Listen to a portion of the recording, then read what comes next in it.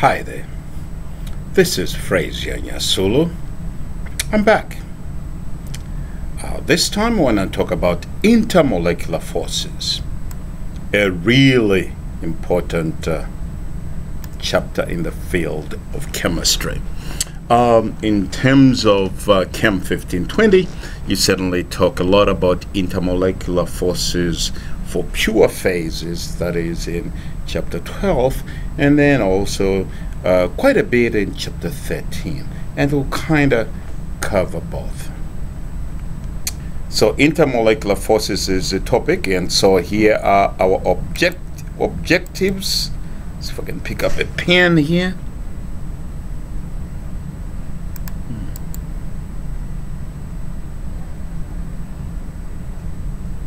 Not giving me the pen options.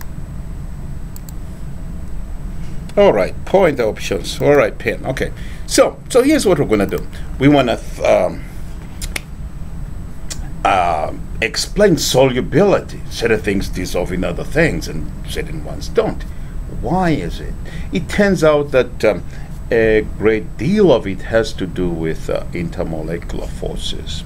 So for a solution to form, we've got to think about intermolecular forces in the solute, intermolecular forces in the solvent, and think about the cross, the intermolecular forces between molecules of the solute and solvent, and see if the cross is significantly favorable. And so in this case, we'll be dealing with various solvents, especially water and cyclohexane. Then we'll move on to capillarity. Your textbook, that is Silverberg, has really an excellent description of capillarity. That is the rise of water in a small tube. What is it that pulls the water up? What is it that causes or gives us the concave shape? So, spend some time with your textbook. And then, so in our case, we'll also explore the effect of soap. It turns out that soap kind of affects these things. And then we'll think about surface tension. And this capillarity and surface tension are closely linked. What is surface tension? And again, there's a very good description in your textbook, and certainly explore that. I'm not going to kind of write a new version of that in the lab manual when all of you guys have your textbook. So look at that, make sure you digest that, think about it. Maybe you've covered it in class as well. And so come with that, and then we'll explore how to measure surface tension, and then think about things that affect surface tension. All right, so those are our objectives, my friends. So we're going to be talking intermolecular forces, and so, well, we know certain molecules are polar, certain ones are polar and they have hydrogen bonding, certain ones are non-polar, they operate on dispersion forces, and all of that's like, okay. Polarity. How do we describe it? Now, descriptions are good. This is more polar than that. It's like, she's taller than him, he's taller than him, but how do these compare? Anyway, so it's nice of units. And it turns out if you look up here, if we grow the dipole moment, you're familiar with this picture, HF, the dipole moment points that way, then you can describe polarity if you were to quantify this charge here, quantify that delta charge there, and do the distance in between those charges, then the polarity charges is a charge times the distance of separation between the charges. So the units are coulombs for charge and meters. It turns out that for any individual molecules, you might guess the number is going to be extremely small. And so here we go. Let's go. Debye. Define one. Debye as this 10 to the minus 30 thing. And then you get reasonable numbers for the typical molecule. Water. 1.85 debye.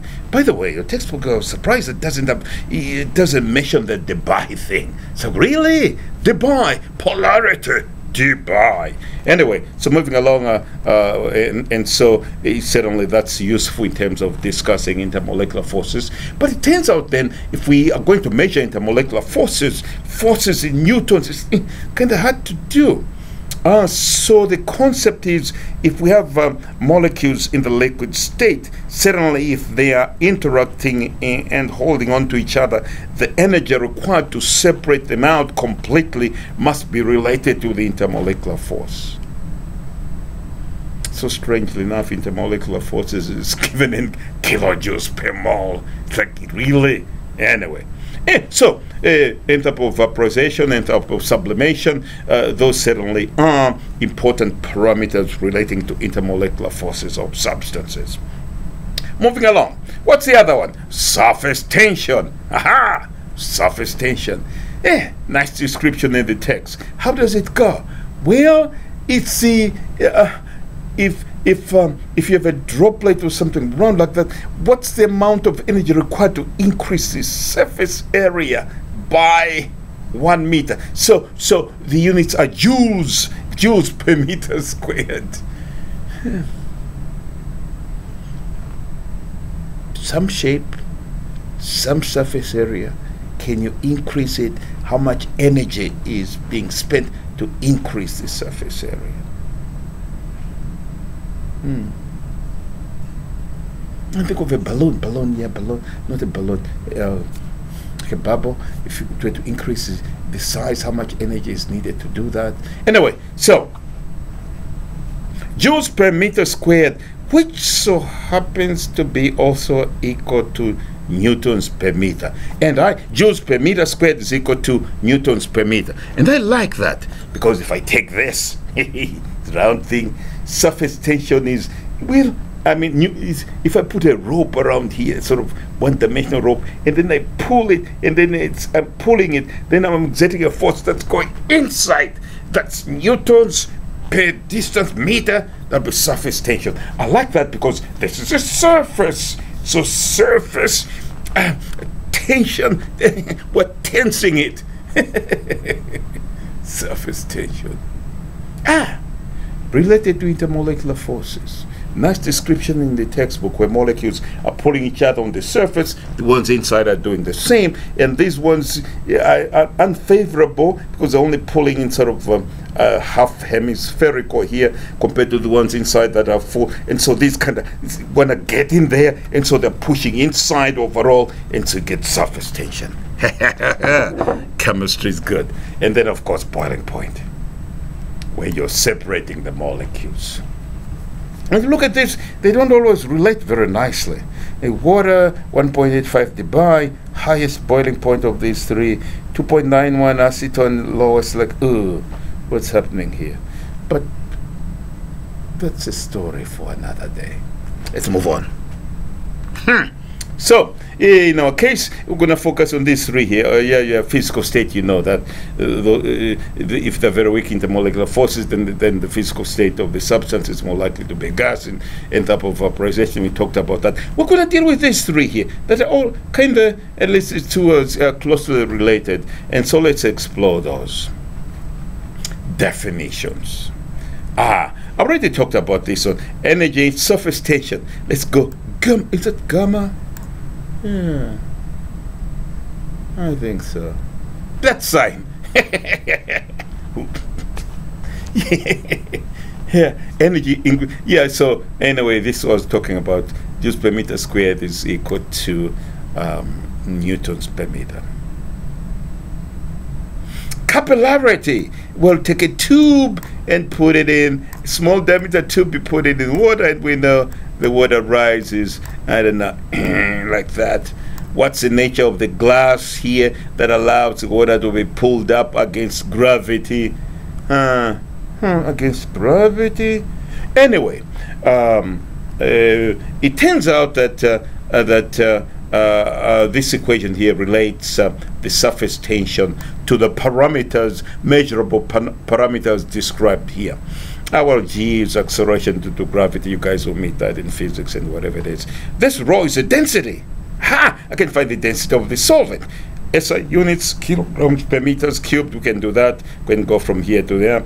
R is internal radius of this tube. Into a smaller tube, I can measure that or determine that. And H is the capillary rise. So that's R. Well, R is half. And this is H. Yeah. So if I determine those, if I could determine those, G is whatever it is, rho, density, R and H divided by 2, that's the surface tension. Hey, we can do that in the lab. Yeah, we can do that in our general chemistry lab. So, but in our case, we kind of say we're smarter than that, so we'll do it. So we'll take water. The surface tension for water is kind of well known and well measured. And here's the value at 22 degrees centigrade, and it will be close to 22 degrees centigrade when we do this lab. If we take a ratio of the two equations, the equation that I have before and the equation here, certainly the G and the other things carry out. So if I'm looking for the surface tension for pentanol, whatever this is, divide by that for water, all the other parameters except for rho and height, and remain, and we can look up the density of water or determine the density of water pretty close to 1,000 kilograms per meter cubed. And then we can just determine the specific gravity of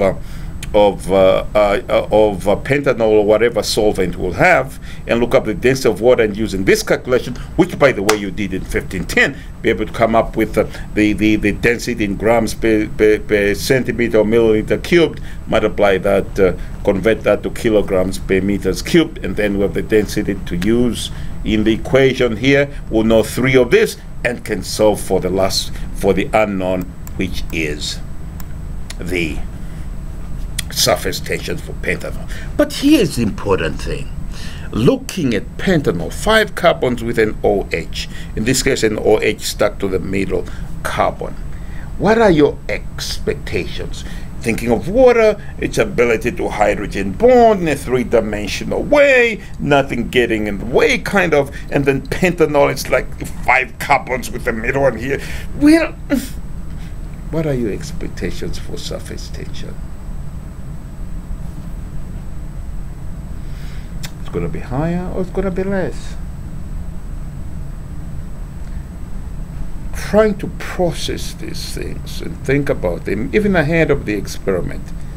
That's the scientist in you, and you've got to grow the science attitude and the reasoning. There's no switch that happens when you, I don't know, when you grow up or whatever, or you get your degree, then it just happens. Anyway, moving right along. I talk too much, I'm sorry. Moving right along.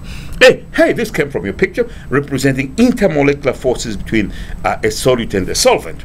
And so here, sodium plus in water. Here, look at what the water molecules. This is called hydration. Here, the point with the oxygen. And this is great. This is my labeling. This is a figure from your textbook.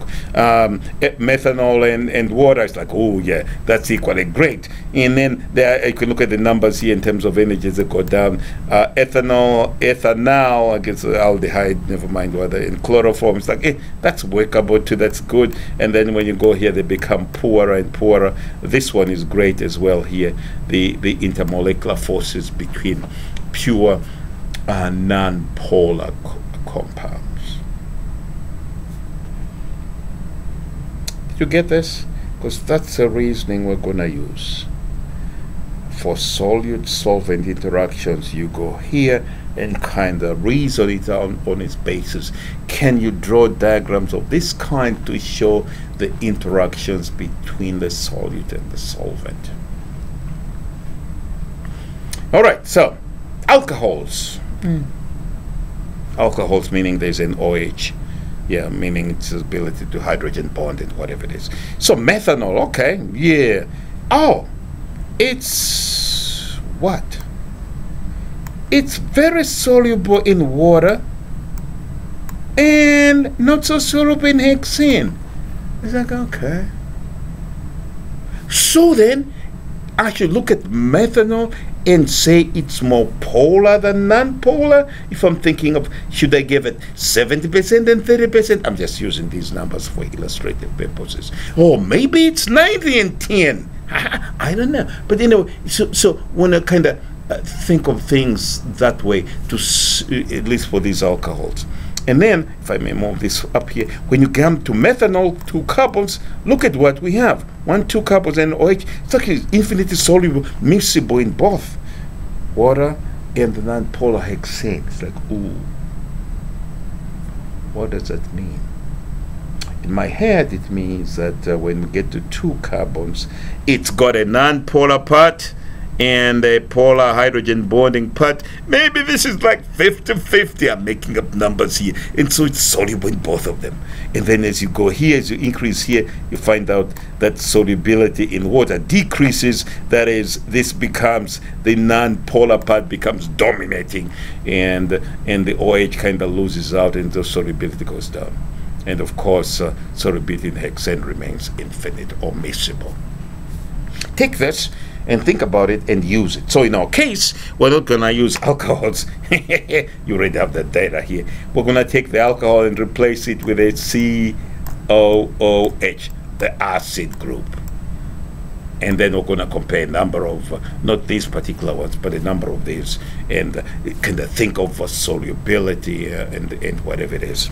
So, so that's one of them. How about if we do this? And this is important. If we take this, we form an O minus here. Remember, this is C double bond or O minus, kind of like in acetate and sodium. What's the solubility here? If we take this and we're taking this and dissolving and this and that, what would the data look like? So we're taking the acid, maybe with 5 carbons, and dissolving in water and hexane, and looking at the data, and taking the ion again with the same number of carbons and dissolving it here and there. And what do you expect the results to be? Again, expect, reason out, do the experiment, confirm. If it doesn't work, come back, rethink about what it is they're doing. That's the science in you. It's about the process, the scientific reasoning that will make you great. All right, so methanol is polar with hydrogen bonding. Ethanol, because it dissolves in water, we say that's where dual-natured starts from, and then the dual-natured increase is sort of is certainly true for propanol. But as you go very high in the number of carbons, it becomes mostly just soluble in the hexane. So this is what I was talking about. We're going to replace the OH with the acid group, and we're going to replace this should be OH with the COO minus Na. This should be a small Na, and with that we'll consider increases in the solubility of these in the 2 solvents. So here the experiment we're going to look at: water in cyclohexane, acetic acid in cyclohexane, sodium, and so sodium chloride in water in cyclohexane, and sodium stearate. This picture came from your textbook. This is sodium stearate. I chose sodium stearate because it's in your textbook. And then look at that and say stearic acid, which is this as an acid group. Can you consider the solubilities water and hexane? Explain what's going on. For capillarity, we're going to look at just water in a tube and compare it with other situations. So here's what I came up with. You guys might come up with a better thing. Here's a small beaker. There's a solvent in there. I take duct tape. In the duct tape, these capillary tubes to the side, and the whatever we have here will rise in the tube, and we can measure with a ruler outside there. So in one case, we might have water. In another case, we might have ethanol. Another case, we might have a soap solution, and then compare and contrast those 3. Have you ever thought about this? We observe many of these events in everyday life and don't really think about it. So I started with this this beaker here with water, and I just folded a paper towel here, and lo and behold, the water rose and transferred the water until the levels were the same. It's like, yeah, you know that, you've seen it, but why does it happen? Can you explain it? Can you explain it? So we'll have you do that in the lab today. Again, you go consider capillarity. We give you the structure of what paper looks like on a molecular level, and then with that you can kind of think it through, reason it out, and see what goes. And then I actually saw this on YouTube. So you take a penny, 1 penny, and you take a dropping pipette and you add drops of water here, and they'll stay on. And lo and behold, they form a sort of dome like that. And then you count the number of drops, and lo and behold, sometime it go pshuk. Right. So compare water to ethanol. What are your expectations? You get the same number of drops, more drops. What's going on? So compare that, and then take water in the soap solution, do the same experiment, look at the observations, state the observations, and explain the observations in a scientifically meaningful way.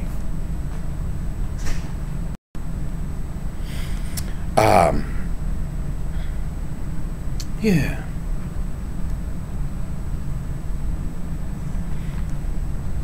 And then coming to the end here, I'm going to have you take a burette, put water in there, have this water running sort of right down there. And if you bring a charge rod here, what happens? Is this pushed or pulled, or nothing happens to the stream that's coming off from the burette? If it's water and cyclohexane, what are the expectations? State what the observations are, state what the and then be able to explain the observations in a scientifically more meaningful way. So that is our lab this week. So in order to do well in this course, remember there's an exam, the 2 exams. What you want to do is listen to this PPT video that I've given, go read the manual again, highlight certain things, think about it, study, digest, maybe watch the video again. You like seeing me? Man, not exactly. Anyway, so you gotta invest time. This is the science, this is your mental development. It's not that you remember this stuff, but that process, that reasoning, that digestion, ability to digest stuff and reason and figure it out. That's the scientist in you. That's your education. So invest the time necessary to master this stuff. It will certainly show up in an improved grade down the road. Happy Intermolecular Forces Week.